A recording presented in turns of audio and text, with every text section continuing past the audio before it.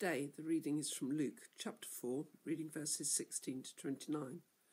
But I'm only reading a few of them, so do read the rest for yourself, as it will then make much more sense. Verse 16 says, "He went to Nazareth, where he'd been brought up, and on the Sabbath day he went into the synagogue, as was his custom. He stood up to read, and the scroll of the prophet Isaiah was handed to him. Unrolling it, he found the place where it is written, 'The Spirit of the Lord is on me, because he has anointed me to proclaim good news to the poor. He sent me to proclaim freedom for the prisoners and recovery of sight for the blind, to set the oppressed free, to proclaim the year of the Lord's favour.' Then he rolled up the scroll, gave it back to the attendant, and sat down. The eyes of everyone in the synagogue were fastened on him.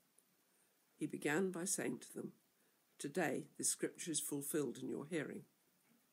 Now, just imagine yourself on a sunny Sunday morning hearing that Joseph and Mary's son has come back to see his mum and dad and will be in church today.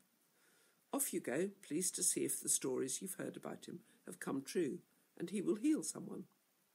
Probably a bit of a buzz as he walks in. Then he reads out a passage that you all know and says, 'Today this has come true.' Everyone starts whispering, 'Isn't he amazing? Isn't this the carpenter? What's he saying?' But before the whispers die down, Jesus goes on and basically, if quite politely, says, 'You don't get it, do you?' Well, at that everyone loses it, and read to the end of that passage and you'll discover they decide to push him off a cliff. I expect, like me, some of you will struggle to understand not just what Jesus is saying here, but with quite a lot of what he says. We read this passage as the financially poor, the literal prisoners, the physically blind or oppressed being set free. But Jesus is talking about us. Most of us are fairly poor spiritually. Most of us are still caught in some sort of prison of unbelief. Maybe belief about who we really are or who God is.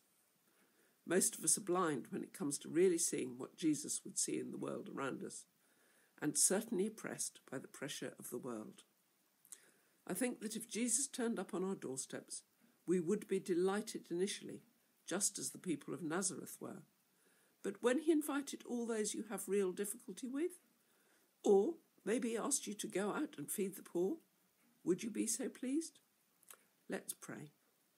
Lord, open our eyes, increase our faith, and enable us to do what you did here on earth. Amen.